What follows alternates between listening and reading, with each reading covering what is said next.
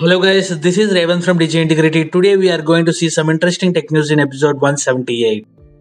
Amazon has launched a store exclusive for farmers on its platform called as Kisan Store. This Kisan Store has been launched in collaboration with the Government of India to transform the farming sector. Farmers can shop using any of the 5 Indian languages including Hindi, Telugu, Kannada, Tamil and Malayalam. The Samsung Galaxy Tab S7 Wi-Fi model has been launched in India at Rs 41,999. The Wi-Fi Galaxy Tab S7 comes with the same specifications as an LTE model. Samsung is offering up to Rs 10,000 discount on the purchase of keyboard cover. Apollo Global Management announced the funds managed by its affiliate having completed the acquisition of Yahoo, formerly Verizon Media. With the close of this transaction, Yahoo will now operate as a standalone company under Apollo funds. Realme 8i and Realme 8s will be launching in India on September 9th. Realme 8i will be the first phone in the country to ship with the MediaTek Helio G96 processor, and Realme 8s will be the world's first smartphone to ship with the new MediaTek Dimensity 810 chipset. And Realme 8s is already confirmed to be available on Flipkart following its launch in India. Redmi Note 10T 5G, Redmi Note 10s, Redmi 9 Power, Redmi 9 Prime, Redmi 9 and Redmi 9i price have been hiked in India. These phones are now hiked by Rs 500. The new prices are available for both offline and online stores starting from today. Please check out the screen for the new prices. Samsung launched the Galaxy A52 4G smartphone in India back in March. This device was introduced in India at a starting price at Rs 26,499. The top end of Galaxy A52 4G model in India is retailed for Rs 27,999. And the Samsung has increased the price of this handset by Rs 1,000. The effective price is reflected on Samsung India website. Snapdragon sound technology is a thing that exists for some time now. It is unveiling another impressive feature called as aptX Lossless. As the name implies, the technology allows for lossless audio streaming over Bluetooth as long as the headphones and the streaming devices supports it.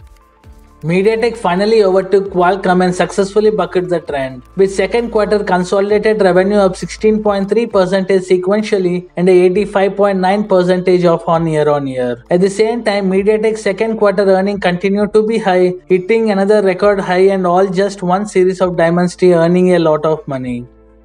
Google on Wednesday announced that its users in India would be able to access detailed information on COVID-19 vaccination, slot booking, vaccine availability and other related topics starting this week. Users will be provided data about vaccine availability and appointments across 13,000 plus locations in the country on Google Search, Maps and Assistance. Google's SR3 is a super resolution diffusion model that takes as input a low resolution image and builds a high resolution image from noise. Google saw a positive result in the SR3 model and introduced a CDM model which further enhances the picture's resolution. Google will also introduce a new data augmentation technique called the conditioning augmentation that will further improve the sample quality results of CDM. And Google has introduced two models including SR3 which is called as image super resolution and CDM called as class conditional image net generation. JioPhone Next is said to be available in two models, basic and an advanced version. The basic model is costing us Rs 5,000 while the advanced version is costing us Rs 7,000. And Jio is aiming to sell 50 million JioPhone Next units in next 6 months. And JioPhone Next is slated to hit stores on September 10th across the country, and it appears that the company is gearing up for the big launch. And JioPhone Next is said to be the cheapest 4G smartphone in India. And to reduce the burden upfront, JioPhone Next buyers won't have to pay the full amount while purchasing. Instead, customers can pay just 10% of the phone's price, and the remaining price can be paid to the above mentioned banks and the finance companies through EMI. This means the basic model can be used by paying rupees just 500 and the rest through the easy EMI option. Similarly, the advanced model can be purchased for just rupees 700. And Reliance Jio has also signed credit support deals worth rupees 2,500 crores with 4 non-banking finance companies. Instagram seems to be down for several people in India. Thousands of users have reported issues with Instagram on downdetected.com. It seems a majority of users facing issues with Instagram are from Delhi according to the real-time outage map. And it is unclear whether this issue is limited to India or whether people are facing problems globally. According to some users, the Instagram application does not refresh the feed and users are unable to post pictures and stories. As of 12 PM, there have been over 2,500 reports on Instagram outage in India.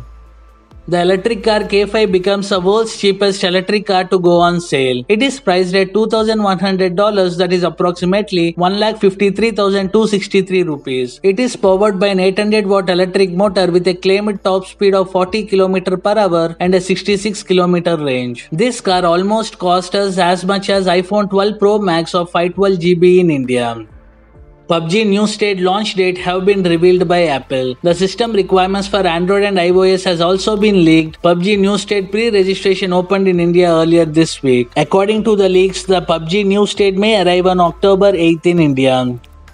Asus has a launch event on yesterday and it has launched a set of products which are displaying on the screen. It includes a Pro Workstation PD5 which is called as desktop PC designed for home and office. This device is powered by 11th generation Intel Core i9 processor paired with an Nvidia GeForce RTX graphics. This device also includes Asus LumenWiz LED indicators, a toolless hard drive tray and a power button shield to prevent accidental touches. And then is a ProArt X570 Creator Wi-Fi. It is a motherboard designed for creative professionals to handle multi-threaded workloads such as 3D modeling, rendering, texturing, post-production and transcoding. This board employs 14+2 power stages and a complete passive cooling design. And then the next product is ProArt Projector A1 which comes with a 3000 lumen LED light source with a 30,000 hour lifespan and features a 98% of sRGB. It also offers 4-corner and 2D keystone correction and a 1.2 times zoom ratio for larger projection in confirmed spaces. And then we can see ProArt StudioBook Pro 16 OLED. It comes with an AMD Ryzen 5000 series paired with an Nvidia RTX A2000 graphics. The 16-inch device comes with a 4K resolution OLED display. For connectivity, the laptop also offers some other interesting features. And there is another product, ProArt StudioBook 16 OLED, which is powered by an AMD Ryzen 5000 series or 11th generation Intel Core i9 processor coupled with an Nvidia GeForce RTX 3070 graphics. And the next one is ProArt Mouse MD300 and ProArt Mousepad PS201. ProArt Mouse MD300 is the first Asus mouse to feature an Asus dial support allowing creators to make quick and precise settings adjustments. On the other hand, ProArt Mousepad PS201 has two magnets on the upper right and left hand sides of the pad to hold earbuds, metallic tools or even a stylus in place. And then last is ProArt Display PA147CDV which is a portable monitor, helps in increasing mobile productivity.